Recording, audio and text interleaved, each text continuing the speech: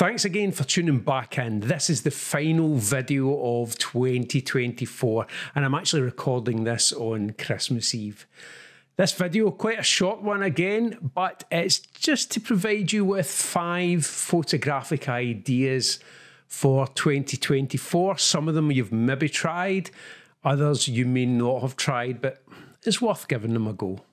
Plus, at the end of the video, I'll give you the best investment that you can ever make in your photography. So without further ado, let's dive right in. ICM and multiple exposure feature quite often on this channel, and it's one of the things I love the end results of it.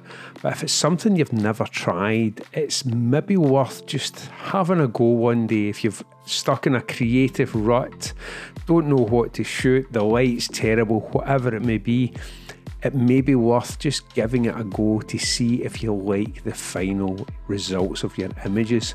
Sometimes you may be surprised, other times they won't work the way you've intended them, but it's definitely worth having a go.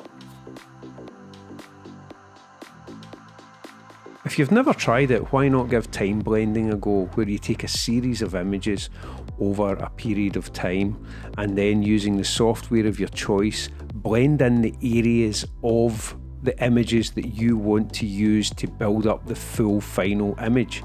You're not constricted to ISO over any of the shots, as well as aperture and shutter speed. These are all open to you.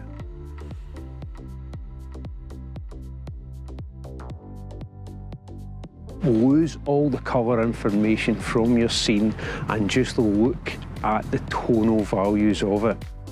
Depending on the camera that you use, you can set your LCD to monochrome, and that will allow you to look at the tonal values of an image, and it takes away the distraction of colour from an image, so the composition then takes precedence in most cases. And it's something that I like to try myself, and I like to do as often as I possibly can.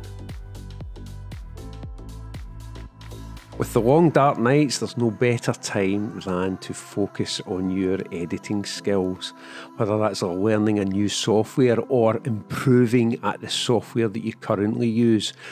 No matter what genre you shoot in, there'll be something from every other subject matter that you can apply to your own genre. Investing that little bit of extra time will only improve your images.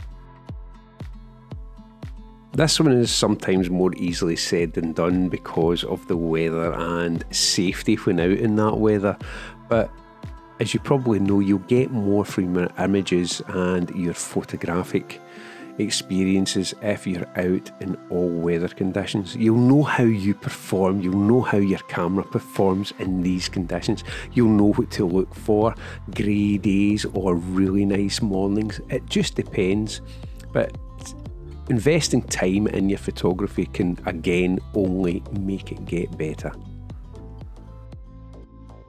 Those ideas are probably not new to a lot of you, but hopefully there's something in that mix there that's given you a wee bit of inspiration that you want to go and try. If you would like me to do a more detailed, in-depth video on the time blending, just put it down in the comments below. I also want to extend my appreciation for your support and the valuable time that you're giving me to watch these videos on the channel. And also, I read all of the comments. I know I don't manage to reply to all of them, but I do read them. I try and make time during the week to get back to everyone, but I know that that's not always the case. But just to let you know, I do read them, and thank you very much for your continued support on this channel. And as I said at the beginning of the video, the biggest investment you can ever make in your photography is time. The more time you can give to your photography, the better you're going to become as a photographer. That's it. That's as easy as that. Invest your time and the rewards are phenomenal. Just want to wish everyone all the best for 2024, and I hope it's a great year for you. And there's no snow here at the moment, although it's forecast for next week. I just want to leave you with a video that I recorded 4 years ago. It's just a drone video, so it'd be the Mavic Pro 1, where there was lots of snow. Thanks again for watching. Take care and see you in 2024.